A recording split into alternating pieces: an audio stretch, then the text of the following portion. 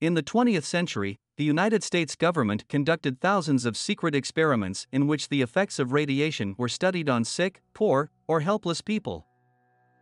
People were fed radioactive food, schoolchildren had isotope sticks put up their noses, radioactive chemicals were sprayed in the air, and pregnant women were injected with radioactive substances to see how the baby would be affected. Most of the experiments were conducted by the U.S. Atomic Energy Commission. They were classified until 1986, when the House of Representatives released the report American Nuclear Guinea Pigs: 3 Decades of Radiation Experiments on U.S. Citizens. The report contained information about experiments that were outrageous in their level of inhumanity. Experiments on people with radioactive iodine. In 1949, as part of Operation Green Run, the U.S. Atomic Energy Commission sprayed iodine-131 and xenon-133 isotopes into the air in Washington state. A radioactive cloud covered the Hanford complex and 3 small towns. In 1953, the Atomic Energy Commission at the University of Iowa conducted experiments in which radioactive iodine was injected into pregnant women to see how it penetrated the fetus through the placenta. In another experiment, 25 newborns were injected with iodine-131 to study how it accumulates in the thyroid gland. That same year, the Atomic Energy Commission funded an experiment in which 65 children were injected with iodine-131 at Harper University Hospital in Detroit. From 1955 to 1960, in Northern California, at a specialty hospital in Sonoma, children with infantile cerebral palsy were injected with radioactive iodine into their spines, a puncture into the spinal canal. The brain of every child who died at Sonoma Hospital was extracted and studied. The parents were not made aware of this. Experiments with uranium. Between 1946 and 1947, experimenters at the University of Rochester injected 6 to 70 micrograms of uranium-234 and uranium-235 into 7 people to see how much uranium could pass through the kidneys before they began to fail. From 1953 to 1957 at Massachusetts General Hospital, Dr. William Sweet injected 11 terminally ill patients with uranium in order to study its use as chemotherapy for treating patients with brain cancer. One patient was misdiagnosed as not having brain cancer. Experiments with plutonium. From 1945 to 1947, the Manhattan Project injected 18 people with plutonium. In 1945, Albert Stevens, who had been wrongly diagnosed with stomach cancer, was treated at the San Francisco Medical Center, during which Dr. Joseph Hamilton gave him injections of plutonium-238 and plutonium-239. No one told him that Albert was being injected with the drug used to make atomic bombs. Dr. Hamilton was involved in the Manhattan Project and worked closely with the U.S. Atomic Energy Commission.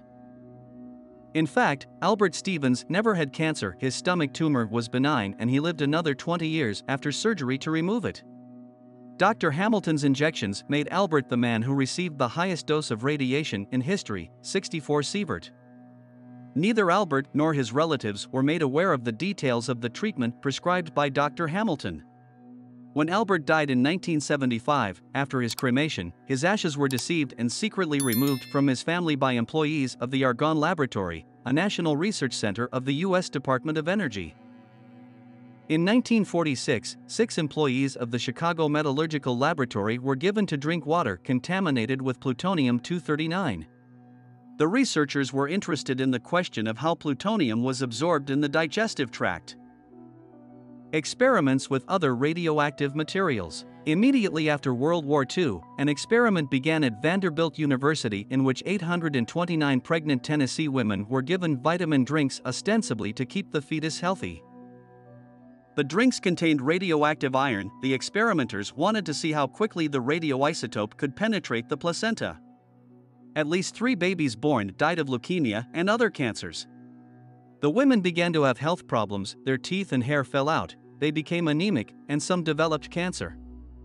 From 1946 to 1953, at the Walter Fernand Special School for the Mentally Retarded in Massachusetts, 73 children were fed oatmeal porridge containing radioactive calcium isotopes in order to study the substance.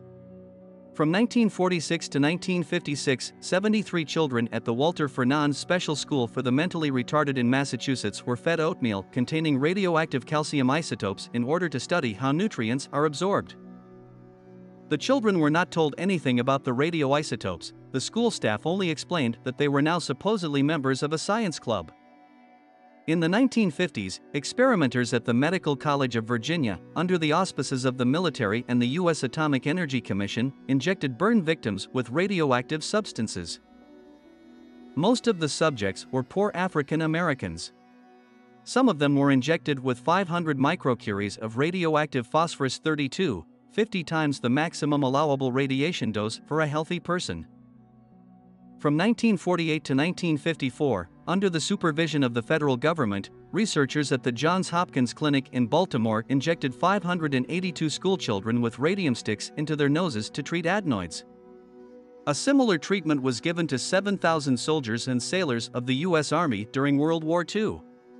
Nasal irradiation with radium sticks even became part of clinical practice for a time. About 500,000 Americans underwent it. In 1961 and 1962, blood samples were taken from inmates at Central Utah State Prison, mixed with radioactive substances, and injected back into a vein. From 1961 to 1965, MIT, under the auspices of the Atomic Energy Commission, conducted experiments in which radioactive thorium-234 and radium-224 were injected into volunteers who wished to participate in the aging research project. In all, over 30 years of experiments, the U.S. government exposed some 20,000 citizens, prisoners, children, pregnant women, hospital patients, military personnel, and the mentally challenged to radiation. In one of her interviews, former U.S. Secretary of Energy, 1993 to 1997, Hazel O'Leary said this about the radioactive experiments and those who conducted them. Who were these people and why did it happen? I can only think of Nazi Germany. Subscribe to the channel and share this video with your friends. Give it a thumbs up. Tell us interesting facts you know about the topic of this video. See you in new videos.